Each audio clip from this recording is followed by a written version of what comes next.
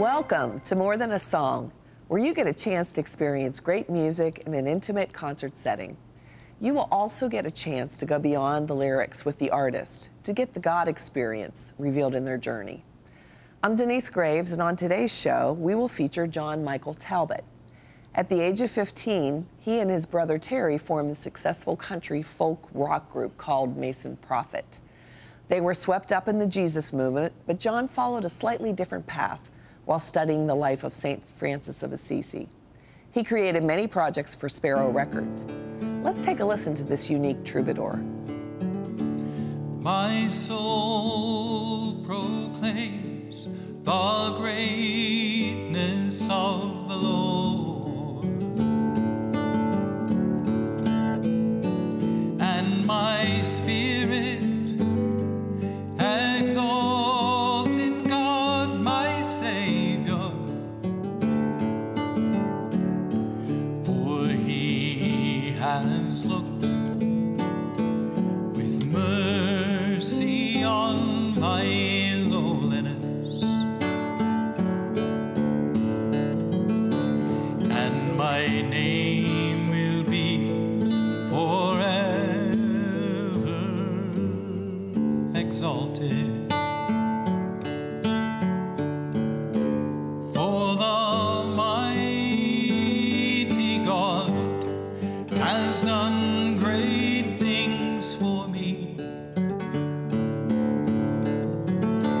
and His mercy will reach from age to age. And holy,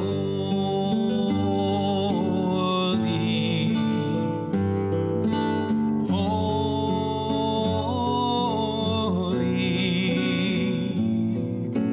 holy is His name. And holy,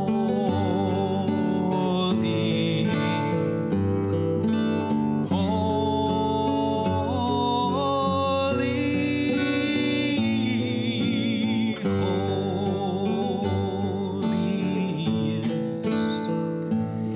is His name.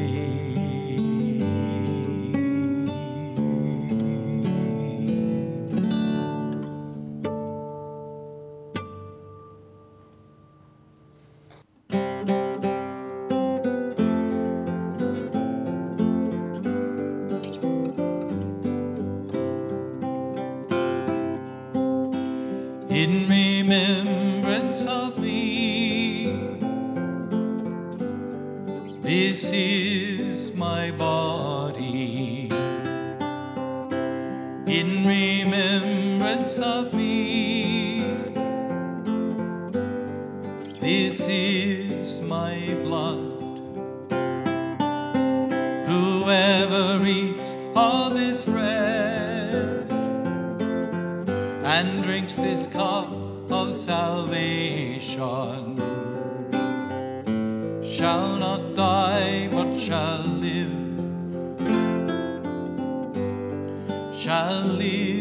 forever. For His flesh is real food, and His blood real drink. Whoever eats of this bread shall live forever, strengthened by heavenly bread, strengthened by bread of angels. The cup of salvation raise. Come all and receive. Come humbly bow and adore before the mystery of mysteries, under creation's form. Yet the Creator creator of all. Within flesh yet not enclosed,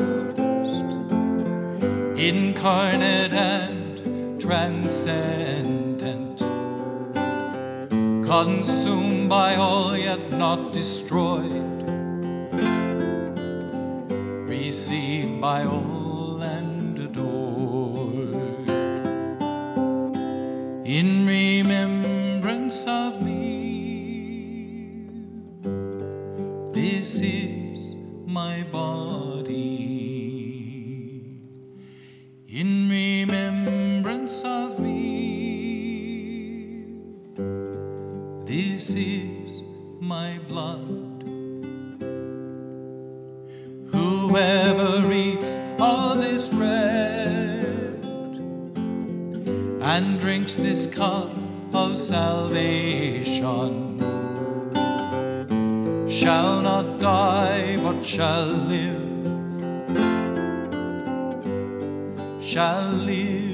forever. Shall not die, but shall live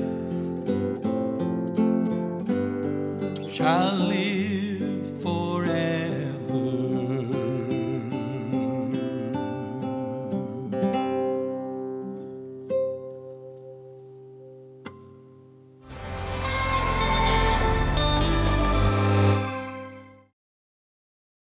Today, John continues to be a force with his ministry to many around the country in concert and ministry in many Catholic parishes across the U.S. He heads a ministry in Arkansas called the Brothers and Sisters of Charity. Recently, Tom Hollis interviewed this fascinating man of God. John Michael Talbot, it's so good to have you here. Tell me. Great to be. I mean, I'm just... You're Tom, right? I am Tom, yes. All right. And okay. So you grew up in a musical family, or did you at a very early age, you began with a banjo, I understand? Oh, yeah. I started playing banjo when I was 8 years old. Okay. First of all, I was brought up as a Methodist. All right. So, you know, I come from a long line of Methodist preachers and singers. So I come by this honestly. I'm kind of doing what they did. Yeah. So anyway, I started playing banjo when I was 8. I had some great teachers, guys that studied under national champions, ended up playing with guys like Earl Scruggs and stuff like that. So I got good quick, started playing professionally when I was 10. When I was 12, the Beatles came to America, that little band from Britain. Yeah, I think I've heard of that. Yeah, we all traded in our, our acoustic instruments for electric guitars. We moved up to Indiana, and there were about 300 or 400 bands in the Battle of the Bands at the Indiana State Fair that year, and I think we got first place. So we got a record contract, got to go to Chicago to Universal Studios and make a record. We were big in about 3 counties. Then in 1967, the Byrds come along. They put country music together with rock and roll, and country rock is born. So our producer says, you guys try it. So we put together a little band called Mason Prophet. We ended up doing 5 records, ended up with Warner Brothers. We were one of those almost famous bands, which meant that we played with everybody. Never played with Hendrix or The Who or the Beatles or the Stones.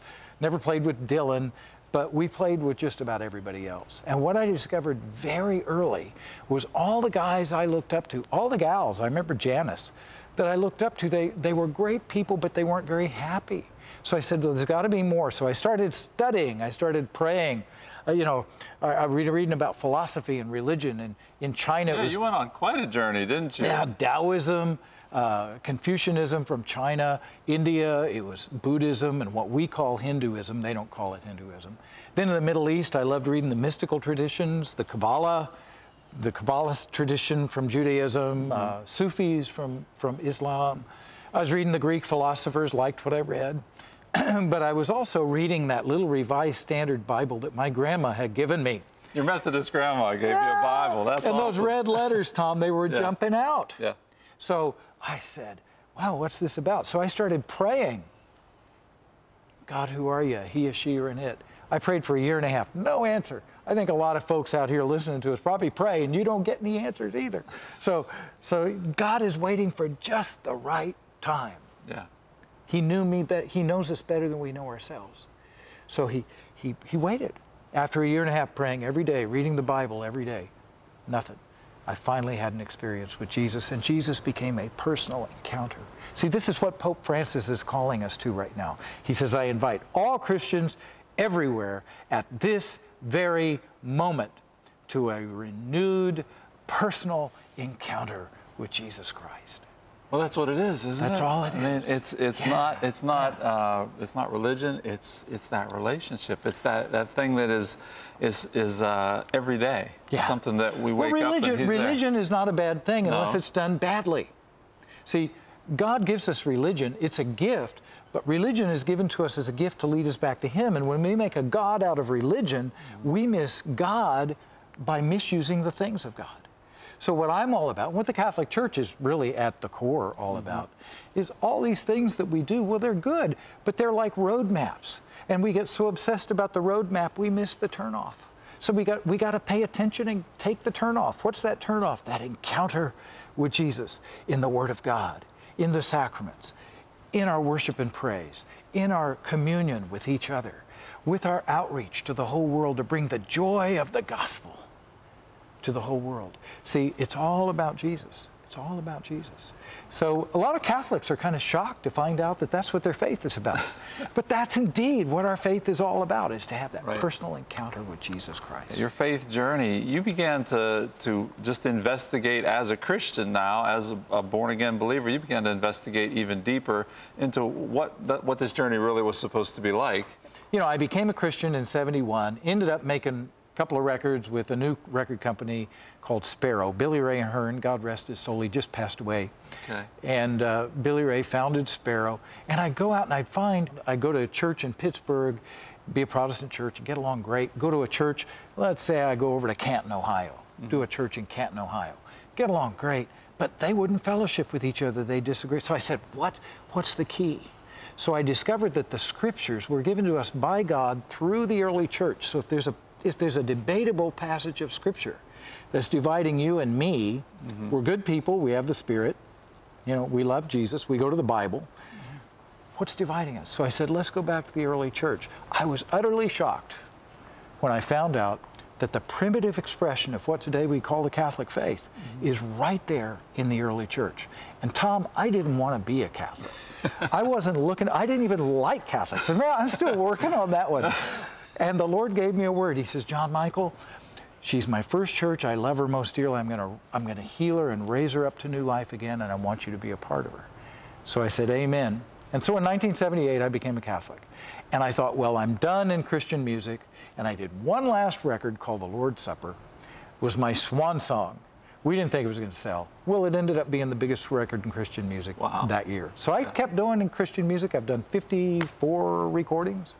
You know, 5+ platinum sales, I don't know, 27 books, TV show. I'm having a blast. The Lord's got you doing a few things. I'm having a blast, Tom. I am having a blast. It is awesome to see what God's doing and what God's leading you into.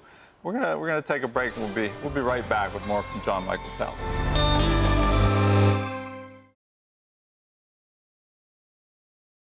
What message are you bringing to the church right now? Well, I mean, right now, what I'm putting together a thing called the Catholic Revive Rally. Okay. And it's bringing together the A team, about 4 main speakers and singers, bringing their A game for a 4-hour segment to major dioceses all across America. And then I'm going to parishes by myself and sometimes teaming up with some other guys doing a parish revival. See, this whole notion, America needs revival. Yeah. We need revival now. We're at a Nineveh moment. We can either repent and prosper, or we can not repent. We're going to perish. Now, what I mean by perish, it doesn't mean that the country's going to go away, but we're going to become something radically other than what we were founded to become. We will become kind of another Western European type country. Kind of post-Christian. Well, the deal is we have, in our lifetime, and God help me, I mean, my generation was part of it. We've thrown the baby out with the bathwater. And essentially, we've shifted from a Judeo-Christian, moral-based country. There were a lot of hypocrites. A lot of us didn't live up to it, but at least the base was there. Now we've shifted to a secular humanist base. It's happened in our lifetime. We can moan about it. We can judge people. We can get upset. We can do all this. Or you can curse the darkness, or you can light a candle. So what we're out doing is we're preaching revival and lighting a candle. We're calling people back to that personal encounter with Jesus Christ. And in parishes, Catholic parishes where I tend to go, I share my testimony and sing a lot. And the second night, we go through a devotion called the Jesus Prayer, which is an Eastern Christian devotion similar to the Rosary, the Marian Rosary in the West.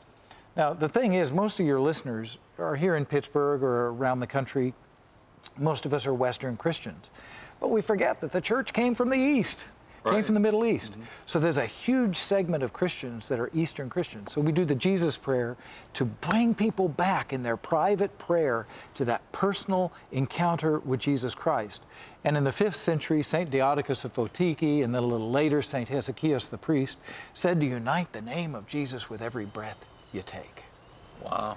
So, and the word for spirit in Hebrew, ruah, breath. In Greek, pneuma, means air, wind, and breath. So we can unite our breathing with the breath, the Spirit of God. So you breathe in all that's good and wonderful in Jesus. In the words, Lord, Jesus Christ, Son of God. The whole of our faith, I do books and teachings on this. Everything is there in those words. And then you breathe out anything that's standing between you and the full communion with Jesus. And, because communion means common union. We don't just have union, we have communion, common union. So what's standing between you and me?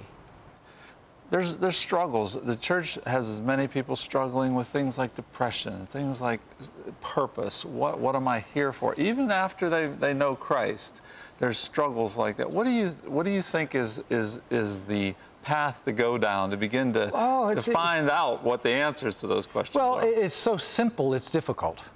And it's the cross.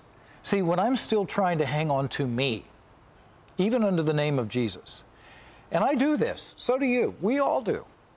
When the old self tries to rear its little ugly head and get things back in Jesus' name, then we experience frustration, then we experience anger, then we experience bitterness, then we experience listlessness or boredom, kind of, what am I here for? But when you die to yourself every day, every morning, wake up and say, what do I want? I want to let go of my old self. I want to be born again this day, every breath, in Jesus. And now, how can a day be boring when whatever I'm doing today, I don't care whether you're mowing the grass or preaching to millions, whatever you're doing, you know, I get to be like Jesus today. How can that be boring? That doesn't sound boring to me at all. See, and here's the deal. For God so loved the world that he gave his only begotten Son, that whoever believes in him might not perish but have eternal life. Wow. See, God is on a rescue. He came to earth 2,000 years from eternity. That's not before time or after. That is outside of time. He knew every joy, every sorrow, every tragedy, every triumph, every tear, every laughter, every success, he knew my life. St. Augustine says he's closer to us than we are to ourselves, and he knows us better than we know ourselves. So God knew me. God knew this day, this taping, this conversation from eternity, and he came from heaven to earth and died on a cross for me. It's not just theology or an ideology, it's an encounter with Jesus. We Catholics believe that this is sacramentally extended to us in every Eucharist. How can we go to Mass or go to the Divine Liturgy and be bored? No. Whew. Jesus is showing up here. In word, in sacrament, in worship, Jesus is showing up right here for me today. It's personal. Folks, it's intimate. It's life-changing. What you're talking about is it's new life every day. New life. Resurrection. John Michael Talbot, thank you so much for being with us. Thank you, Tom. It's been a joy. Take all my freedom, my liberty, my will, all that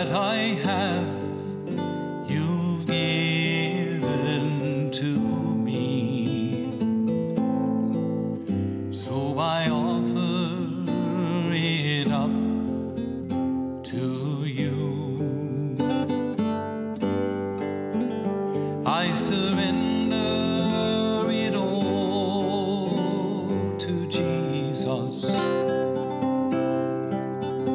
I surrender it all to God's will.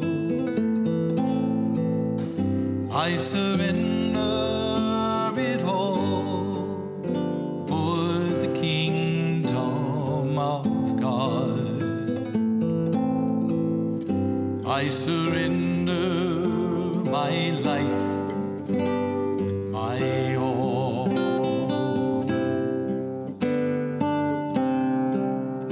Your grace and your love are wealth enough for me. Grant me these, Lord Jesus,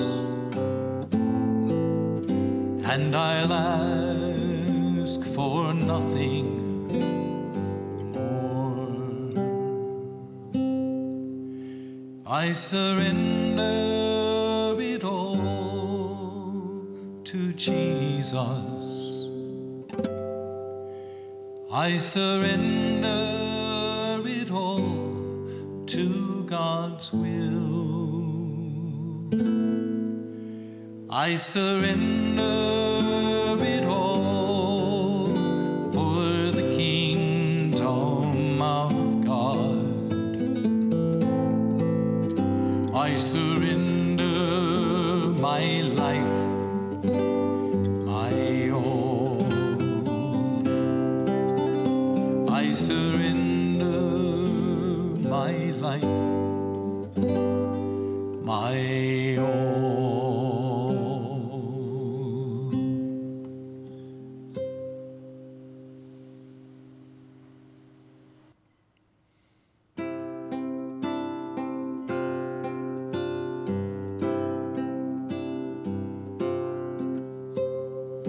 Christ has no body now but yours, no hands, no feet on earth but yours. Yours are the eyes through which he looks, compassion on this world.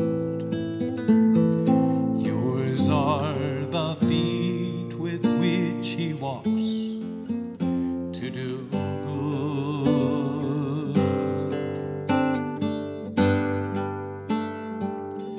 Yours are the hands with which he blesses all the world.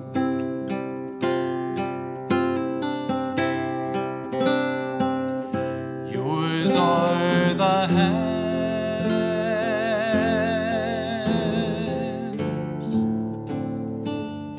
Yours are. Thank you for joining us for More Than a Song. We would love to hear from you. Contact us at family@ctvn.org or call us for prayer and we will agree with you for God to move in your life. Until next time, keep looking for the message behind the music and listen for the new song he sings over you. I'm Denise Graves, and I'll see you next week.